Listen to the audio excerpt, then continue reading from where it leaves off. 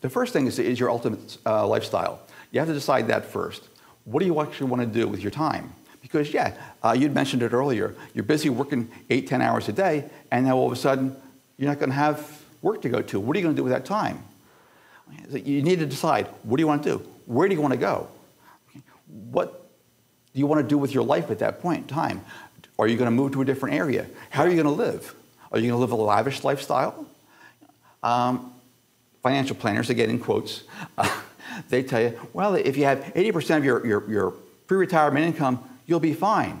Well, we just showed you nobody has any income to begin with. Yeah. Okay. And if you have 80% of your income, you're still not fine because now you've shifted your expenses from suits and travel to work to retirement and healthcare because well, what if now you need 110% of your income and you only got 80%? I mean, there's a big gap. There's regardless. a big gap. Yeah. So you need to decide what you want for your lifestyle, and you need to discuss that with your spouse.